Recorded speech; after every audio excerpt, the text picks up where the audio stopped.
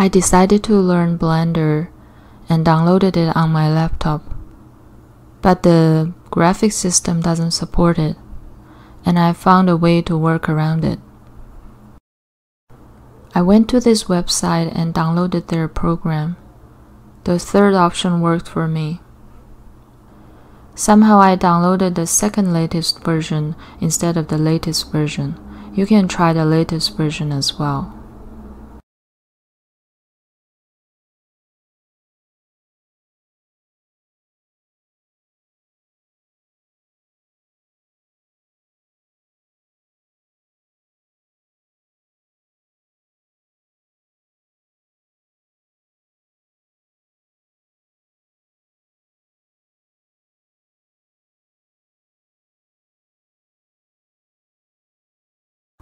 Unzip the file and you will see two options. I use the one per app deploy. Double-click on the program. It may take a few seconds to react.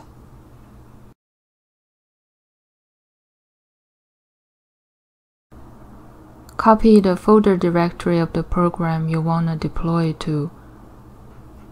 Then it will ask you a few questions. I put yes to all of them. Until the end, it asks if you want to deploy it on more softwares. I said no.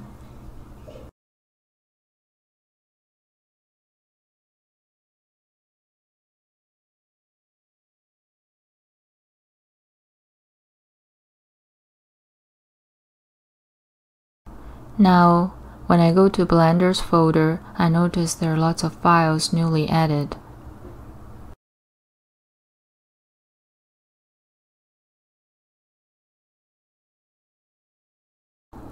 I try to start Blender again. Now it starts without the error shown earlier. I'm a beginner to Blender, so it's hard to tell if everything is working. Hopefully it does and everything goes smooth from here.